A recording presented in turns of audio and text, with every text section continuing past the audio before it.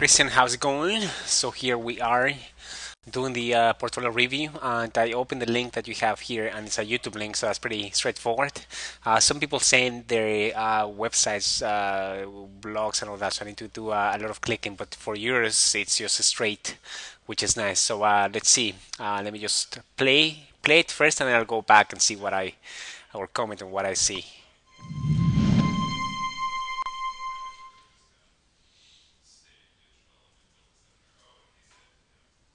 Christian Dion,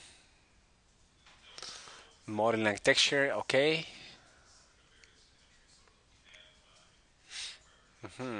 Yeah, and this is what you were saying that it looks a bit dark on YouTube. Yeah, that's fine. I can play with my brightness here. That I'm doing it now. You not will be able to see it, but I see it on my screen. The breakdown. Yeah, that looks pretty cool. Um,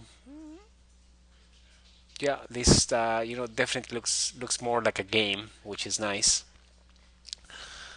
Team project, the modeling and texturing. Nice.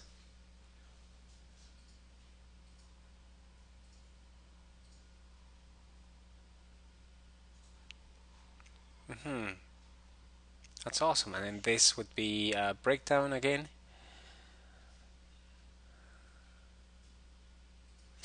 See, like I'm not sure what you're indicating there, but they might be flat surfaces, and you're indicating that.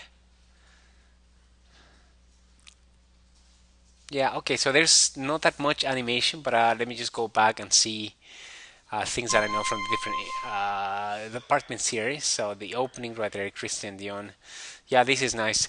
Some people would like to have their own contact information right here that you can say, here somewhere, let's say.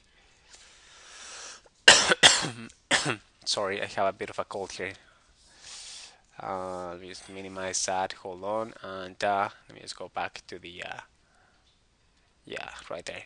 Yeah, so some people would like to have their 604, 611, whatever number, and then email. Employers like that would be one thing because they can find you right away. Also, if you can have that right on the opening, meaning that right here you open with that would be nice because it's all about time. And then employers, they go through, I don't know, like 80 reels per day, and so they need to be able to find that information really fast. So again, let me just keep on playing this one. Pause, play, and it's not working, so I'll refresh. That's fine.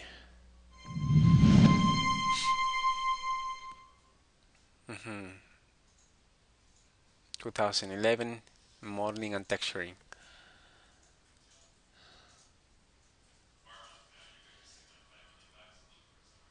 Yeah, this is really nice. I like it a lot. One of the things that I was thinking is that on the breakdowns, people like to see the wireframes, but mainly this, you're breaking down the passes, the rendering passes, like the beauty pass, detail, lighting pass. Yeah, and that's for the rendering, pretty much. Yeah. For the models, some people like to see the breakdowns, the wireframe. Like if I just go back a little bit right here, the wireframe, that they can actually see how, like how many lines, for instance, how many lines you have right here. Uh, mainly because that would be going into the game. If this is going to the game, you know that they have some limitations, compromises, things like that. So they want to see how efficient you are with this. Because the render version might be awesome, but then once you see the wireframe, might not even play on the game. Yeah, so this is pretty cool. Things that I really like about this one, it's all the camera motion. I think it's clean. I think it's nice because it's showing the models and showing the location. That's pretty cool. I like that. First impression is awesome. All the colors you have here, like all the color scheme, and then how you have this right there, and then everything's kind of like pointing right there as the camera just pushes in. I think that's pretty cool. I like that. I wasn't really confused. with that. Some demo reels, they're really confusing on that. So this is really nice that you have it like that. And then camera slows in, and then you clearly see all these details. If there's something that you think that you were actually kind of like pushing the envelope, let's say, to be more precise, like if all these things would be, instead of wireframe, that would be transparency maps, or I don't know, you have maybe like a UV thing right there, you might want to emphasize that on the breakdown for sure, so people know. Let's say you might be using the latest shader, the latest render technique. Yeah, it's good to show those things like breakdown, detail, lighting right there. Yeah, and it would be also nice, just for people to identify these things. You have a crossfade between those ones, and it's kind of hard to see between the first and or the previous and after passes here. You might just want to do a wipe, like a really quick cut, so people can really see it, especially because demo reels, they would be seen by people. They would be texturers and modelers, so they gotta see it really fast as well. So it's just preparing the demo reel for those guys. Let's say like the producer, he's not gonna really look at the reel. He's just more gonna say, okay, just grab the CG supervisor or the lead animator, and then he's gonna see the reel, which is what happens. This is really nice. That chandelier up there, I think that's awesome. Yeah, and then you have a nice eye for composition. I think like the dragon right there on the foreground. I think that's pretty cool. I'm not sure what this is though. Looks like a pumpkin in the background, but I'm not sure. Yeah, awesome. And then this one, the same idea. I think it's very clean. It's pretty clear on what you're trying to communicate here. I like the whole world, the tones, the colors. They seem to be on the same palette and pretty unified. Yeah, this is nice. Yeah, that's nice. That's pretty cool. Yeah, and I'm not sure what you're doing with that. Like if that cutout, if I play it again, let me actually go back right here. If you're showing that would be a flat surface, let me just see it moving.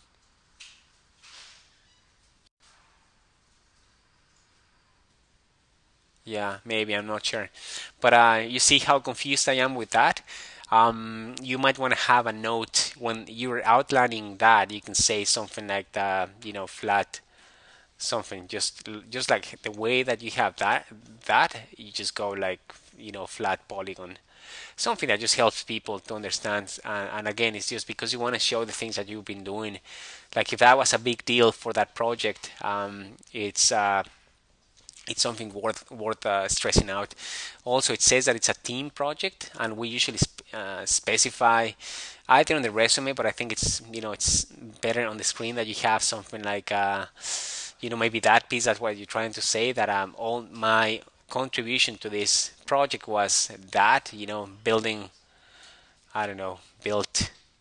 What is this, like a castle? Let's say, just for now, just to keep it simple, build castle, and then you say something. Some people like to say, I don't know, like 2 weeks. That was how long my contribution was to this. Or you can have, I built it, I rendered, I did the whole thing. Especially for team projects that people don't know uh, what you did, because things are so seamless now. So yeah, that would be it. And then this one, yeah, I think it's pretty cool. I know that it's dark, but it feels that the shading, there's something about this that you might be cutting this out with Premiere or After Effects, but I can see the cutout line. All that, I can see it. You can see maybe that's what you guys wanted on this as a team. But at the same time, if you want to get rid of those things, the lines, the outline, it actually looks way better. In every single stage that I know, When you're keying with the background, that's an obvious one. But if concept artists, they try to get rid of those lines, the construction lines, so at the end it actually integrates better to the background. Yeah, so now you're doing that as well. So I'm not sure what that means if you're just working on those pieces. Yeah, and then just people here. Okay, so I think it's a pretty cool reel. I think you just need to be more specific on the things that you built, and you can show them like this dragon right here. That looks pretty awesome. That you might be willing to have a close-up of the object. Let's say that the dragon he would be like right there, wings right here, and then you just have that, and then would be on a kind of like a turntable. So that's because it has so many things that you want to show, and you want to just put it like you want to show that model. If you want to apply for those modeling positions, that would be a nice one because it's such a nice environment. So you want to see it also in a more technical way that people can see it. Yeah, so that's cool.